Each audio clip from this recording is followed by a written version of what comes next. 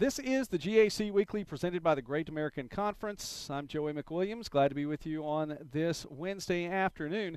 And we do have a special guest today as I get to introduce you to someone that has a big part in the GAC. Maybe you haven't seen him that much. You might have seen him in Bartlesville. You may have seen him in Enid.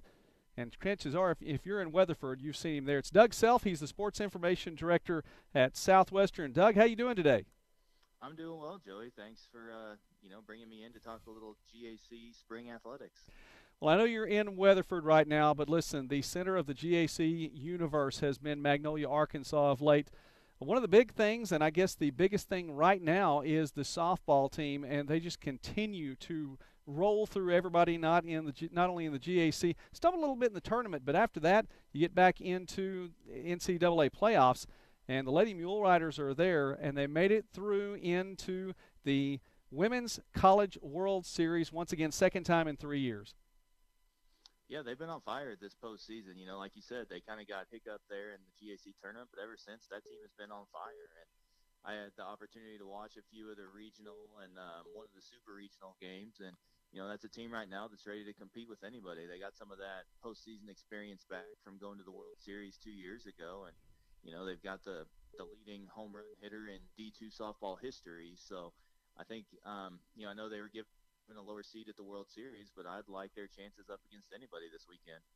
Yeah, and, you talk about the leading home run hitter, Brooke Goad, 90 home runs for her career now. Is that a number that's just almost too much to think about? I think it's unfathomable, trying to think about 90 home runs in a 4-year career. And last I saw, I think it was 30 or 31 this year. I mean, the number continues to rise. But, it's funny because I know we talked about it in Enid is when they were at the conference tournament, hardly anybody would pitch to her. And then you get to the regional and some people may not know the reputation, or they go in there thinking, well, my pitcher is good enough to get her out. And what does she do? She's won them some games in the postseason simply with her long hits. So, we'll see how that works out when you get to the national, the World Series. Are people going to try and pitch to her, or are they going to go in there with the arrogance that my pitcher can get her out? And, you never know how that's going to work out for him. But so far, she's gotten the better of some really good pitchers. She really has, and that is one of the things. Do you challenge, or do you just seed a base runner and possibly a run at any point in time? So that is the question. There will be 8 teams that are, or actually 7 other teams that are going to figure this one out, try to figure out the Brooke Goad dilemma. Meanwhile, Victoria Taylor, 31-0 in the circle. Oh, it's simply incredible. Just over to throw that many innings and that many games in a year. She's gotten roughed up maybe a couple of times, but always the damage seems to be minimally. And whenever anything bad seems to go wrong, they got the offense to pick her up. But, these postseason games have been really low scoring, and her pitching has kept them in the games and given them the opportunity to score those runs when they needed to continue to move on. Well, let's move on then to baseball, and the final GAC team standing was, of course, Southern Arkansas. I mentioned Magnolia, the center of the GAC universe right now. Southern Arkansas baseball team just almost made it out of the Central Regional. Lost in the opening round and then took out a number of teams going through elimination after elimination, and that's just what SAU does. They find a way to get through when their backs are against the wall. Just one game shy, coming up short against Augustana after some big victories over solid teams like Central Oklahoma, Central Missouri as well. Yeah, that's for sure. And they were in a similar situation as they got themselves into in Enid, where, they lost the first day, and then, you make it difficult on yourself because that's a lot of games you have to win over a short period of time. But, like you said, again, they were able to battle back each day and get timely hits. Especially I got to watch the first game against Augustana on Monday afternoon, and they trailed that whole game until I think it was the 7th inning when Augie brought in a reliever who hadn't given up a run all year, and next thing you know, the Mule Riders put 3 on them, and they have the lead, and they forced the if necessary game, and just ran out of gas at trying to win 6 games in 3 days. Might have been just a little bit too much for them. That's a big challenge, and I don't care what team it is. That's just an absolutely huge challenge. So we look ahead then and know that next year, my goodness, they bring a lot of players back. It's quite interesting to think about baseball within the GAC, and of course, I want to say the emergence of Oklahoma Baptist. They haven't really emerged. It's just that they've become something, the Bison, something on the scene in the GAC. This in the first year to be able to compete in the postseason in NCAA Division II. I think baseball is one of those sports that the GAC has probably become the most consistent in. And, the addition of Oklahoma Baptist has only made it stronger. That field, we had 6 teams up in Enid, and that was a field where you saw on the first day, the 5th and 6th seeded teams getting victories. And Yes. it was a heck of a tournament because of that. And I think the strength of the league is only getting stronger. And OBU's a big part of that. But there's also, Henderson State's been to the World Series within the past few years. And Monticello's been to multiple national tournaments. Us out here at SWOSU, won it in 16 and got to go to the national tournament and picked up a victory. So there's multiple teams on a every year basis that are going to stay competitive, and the league's only going to get stronger, I think. Speaking with Doug Self now here from Southwestern. And Doug, as a sports information director, I want to give you an opportunity to talk about a fellow sports information director, Troy Mitchell from Henderson State. He's been a fixture in the Great American Conference since its inception. He's been a fixture at Henderson State for 15 years. He's been in the sports information director business since 1986, and he is retiring. We found that out today. Can you talk about what something like that means? Man, what a heck of a career. Troy was one of the first people that kind of reached out to me when I got to Southwestern 5 years ago. And, he's always been a good friend of mine, first and foremost. He's a great colleague. I haven't got to make a ton of trips over to Henderson just because of the distance, but he's always been a good friend to just sit and chat with before games.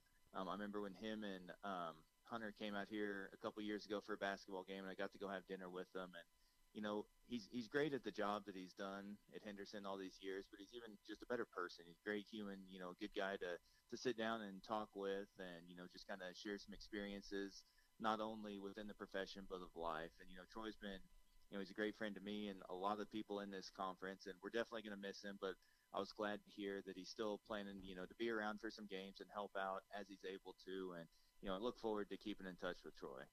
Well, we do want to send him our best. He's going to take care of himself, maybe a little bit better, and so he's got a lot on his plate right now, and so he's going to take care of himself, his family, and we wish him the best. Troy Mitchell retiring, and that made known today from Henderson State and from Troy himself. So, Doug, really quickly, we get a chance to wrap this time up. Spring sports are coming to an end. I know there's still a little bit more going on.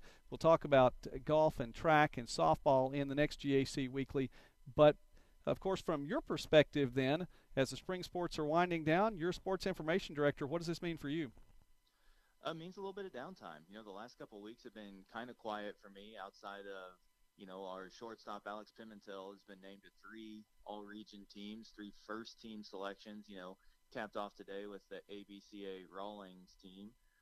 So that's been the thing that's kept me the busiest. But, those are the stories you always like to write about, people having, that great of a year that brings them postseason honors. But, beyond that, we're kind of, it's kind of settled down after the last couple weeks, since we were eliminated from baseball and golf, played at the regional. So kind of starting to get rejuvenated already and ready to start, thinking ahead, talking to the football coaches. What can we do this summer to promote things and, trying to make plans for, what we're going to do in the fall and, if anything's going to be done differently. So we're going to start spreading the word and start looking ahead.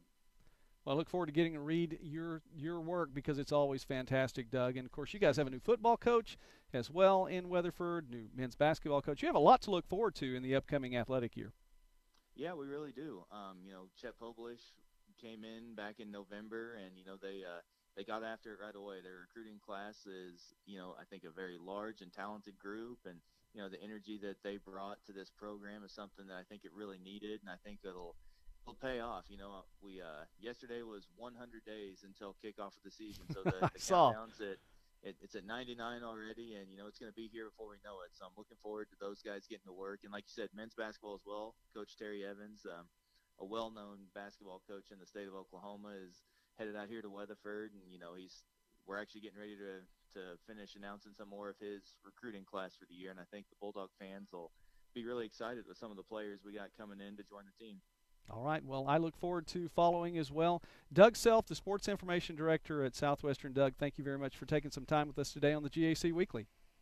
Thanks, Joe. I really appreciate it. And I'd be remiss if I didn't give a shout out to my good buddy Daniel Gallegos and Jacob Humphrey and their staff. We talked about Magnolia being the, kind of the hub of the Central region the last couple weeks, and that's because their teams were good enough to host regional softball, super regional softball, and the regional for baseball. And I've got to text him a little bit. I know it was a lot of hard work went into it, but they have to be pleased with the outcome. I know their baseball team didn't quite get to the World Series, but their softball team did. So I'm happy for those guys, but I would definitely want to mention them because of all the hard work they've put in the last couple of weeks with their teams hosting regionals. No question. Absolutely no question.